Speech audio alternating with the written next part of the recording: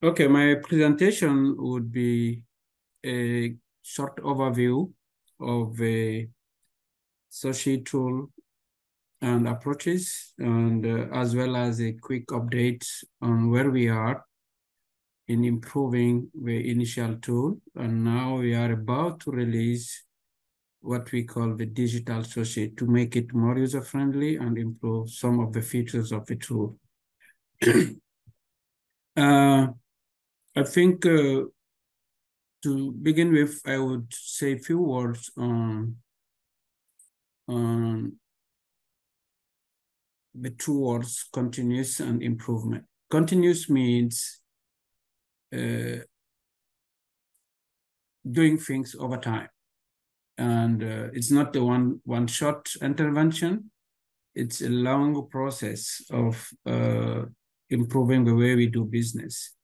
It requires a fully dedicated personnel to achieve our goal, and it's required also a high-level commitment of the senior management. You will understand when I will come later on. The second one is improvement. Improvement means or implies tomorrow will be better than today.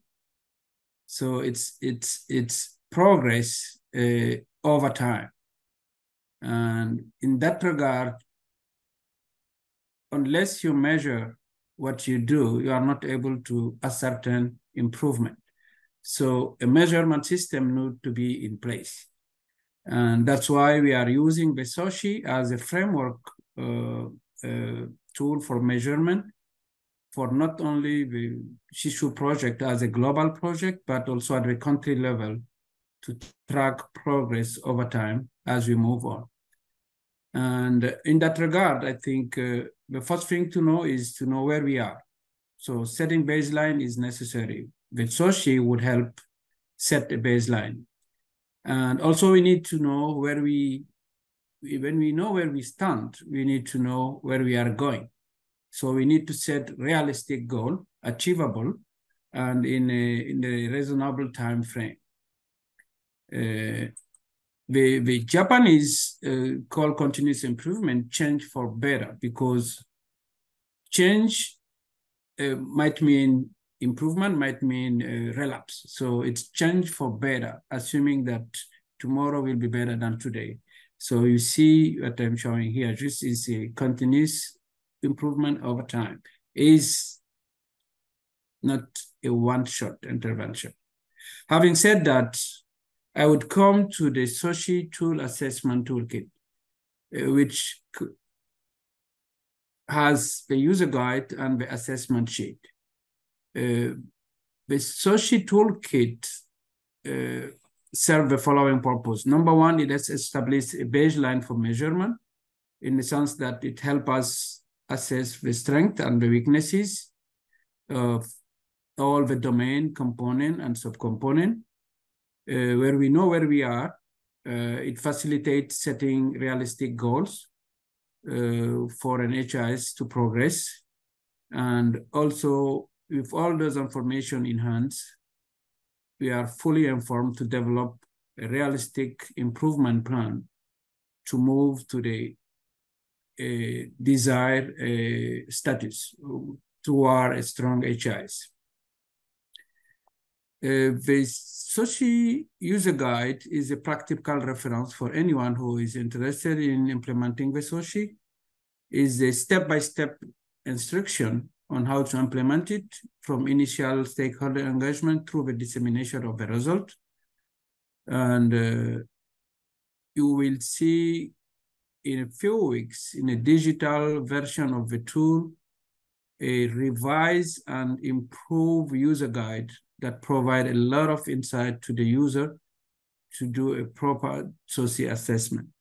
The audience, of course, is HIS people, M&E people, officers, and leaders who are interested in knowing where they are and how they can plan for improvement. In terms of methodology, the first thing to do is establishing a leadership team with key stakeholders. Could be people from the ministry, could be implementing partners or other agencies at the country level. people need to be oriented on to have a common understanding of the tool and to lead the process as we move. And we need to seek approval and buy-in from the ministry and have an agreement on which component of the HIS is being assessed. It could be the overall HIS, it could be also the routine health information system or a subsystem of health programs. In order to do so, we need to know where we are. So identification and gathering of reference document for a desk review is quite necessary and a must. Making sure that the right people are involved. I'm talking, when I say right people, the key HIS stakeholder needs to be involved. Subject matter expert needs to be identified and enrolled in that process. And the desk review will take place using the resources we have identified previously and conduct an externally facilitated stakeholder meetings to make sure that a small group are working on specific domain to come up with a consensus on where the country stands, assuming that the consensus is based on evidence, not on a rational thinking.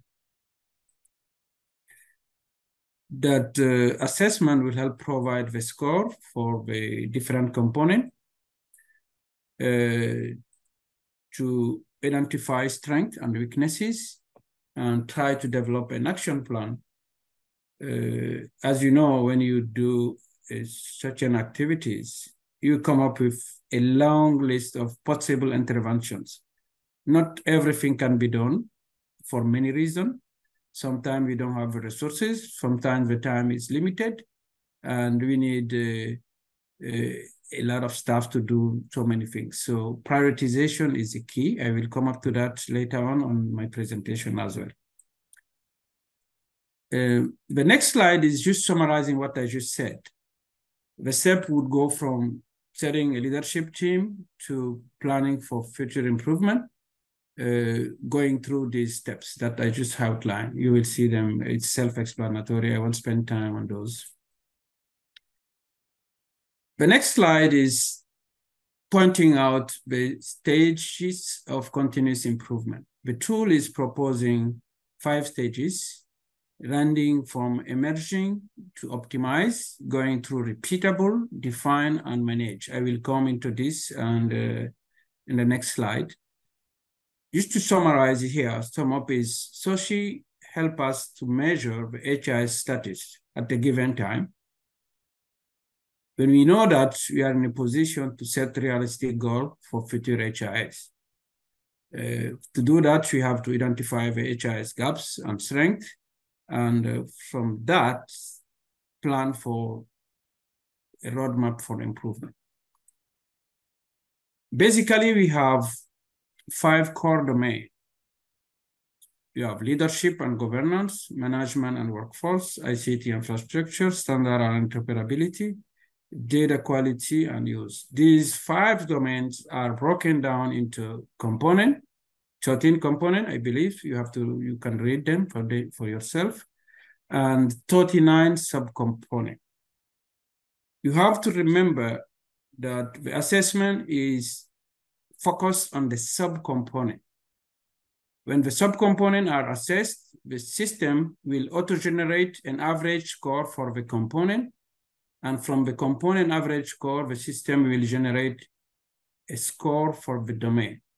So the main attention should be focused on the subcomponent. When they are really scored, everything else is auto-populated. To make it clear for people, I think there is a generic definition of the stage of continuous improvement.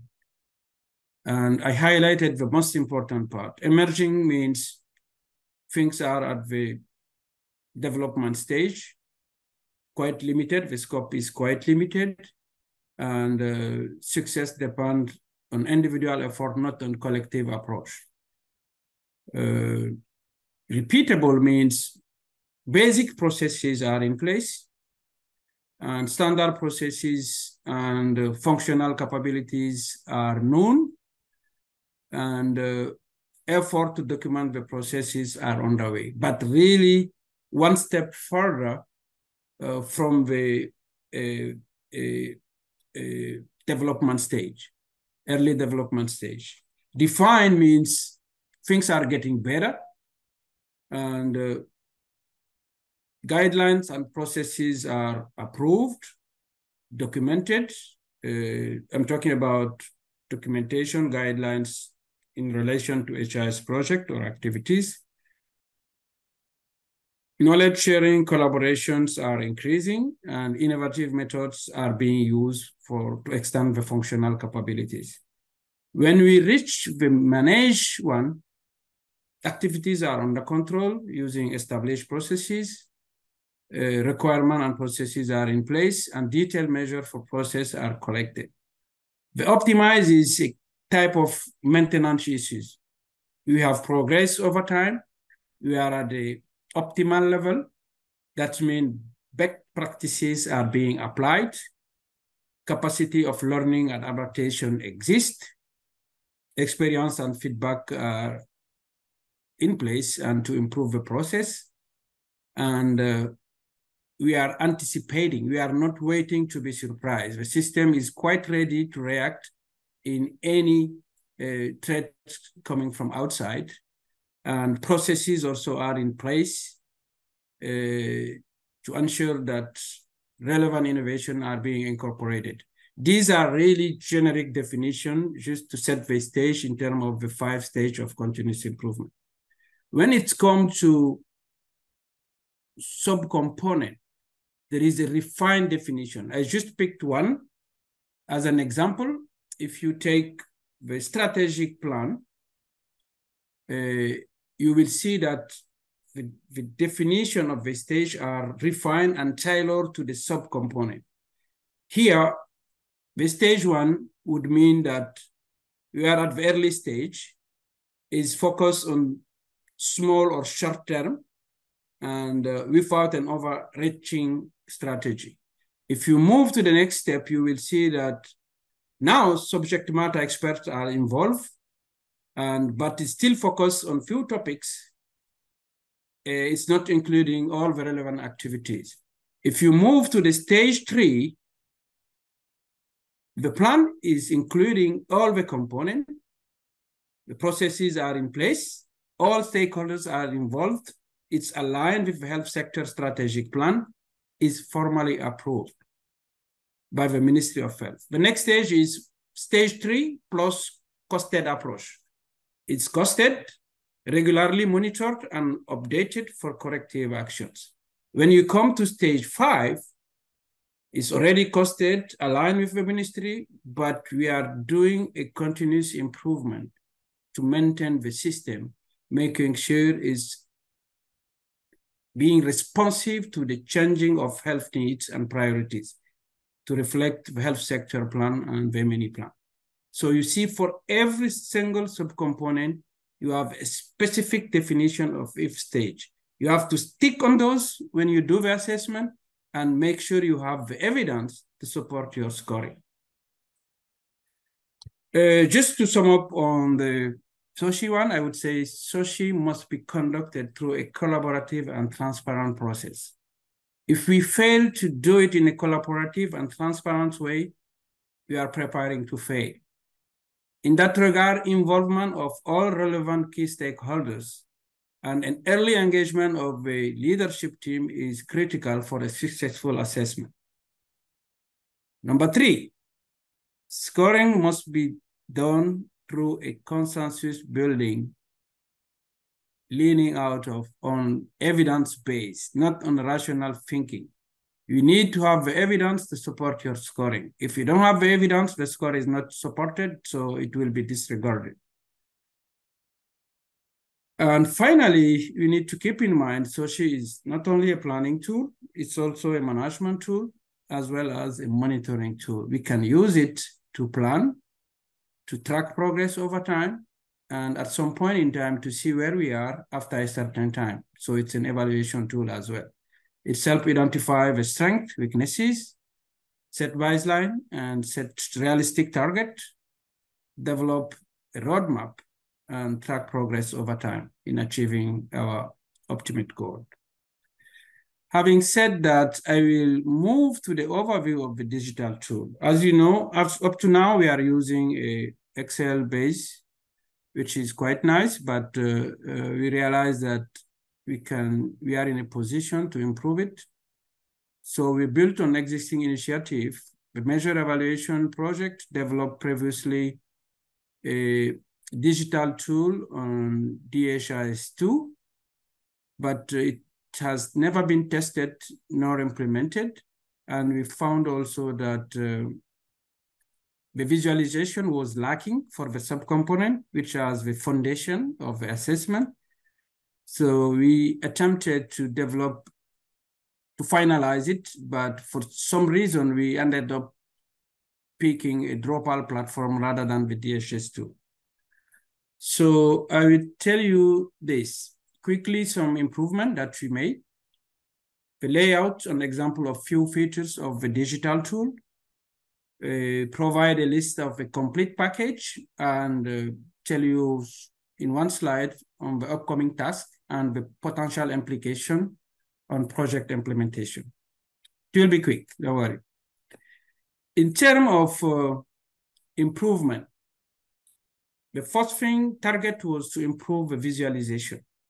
Now we have visual for the subcomponent. We also added the gender table analysis. As you know, in everything we do, gender consideration is essential. It's a cross-cutting issue. We identify the key places where gender is approached on the Soci tool, and we develop a table that will automatically populate it when you do your assessment. You will see. Mr. Alimou? Yes? Sorry, this information, it's under 3 minutes. Okay, I'm almost done. Yeah, okay, thank you. Okay. There is a gender table to give you where you are and put you in a position to address the gender gap.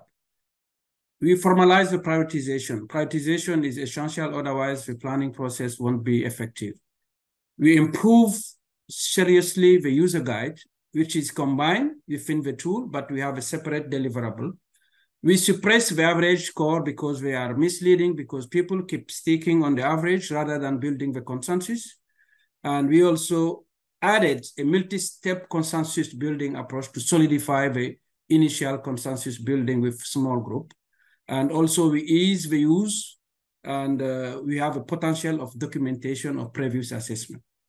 These are just a few layout of the tool. This is the enrollment on the tool. This is the hub of the assessment. You have a domain here to do the self-assessment, the consensus building, and the link for assembling the improvement roadmap. These are some examples of dashboard from the subcomponent where you could attach the evidence to support your scoring. We have also a way of doing a drill down. Let's say, for instance, you have subcomponent here. If you click on this one, it will give you the detail on this component. You have them here, if you like something like that. Same thing here. If you click on this blue, you will get a broken down result for the subcomponent. This is the gender table. You see the score 17%. That means for that specific assessment, HIS training is a gap. Aggregated data exchange has a gap. Data synthesis has a gap. And reporting analytic features has a gap. So in planning, they need to make sure these gaps are being filled as well. This is just a summary of steps. This is the roadmap improvement, and prioritization is key, as I said. First, you need to prioritize within each HIS domain, and second, you have to prioritize across HIS core domains. These are the matrix of prioritization we are providing to help guide the user to do a good prioritization. These are matrix of prioritization, and these are the package. We have a digital tool, which will be live at the end of September. We have a combined user guide embedded into the platform. We have a separate user guide and facilitator guide. We are preparing an audio video for orientation, and we will be organizing in October at the latest a digital socio webinar to better inform people about the tool. And this is the long-term, we are trying to update the user guide on a regular basis. We are developing a distribution site to make sure country has the capability to use it in their own without relying on CISU. We are also updating the design or as CISU visual identity continue. We are also planning for comparison across multiple assessments. Thank you very much.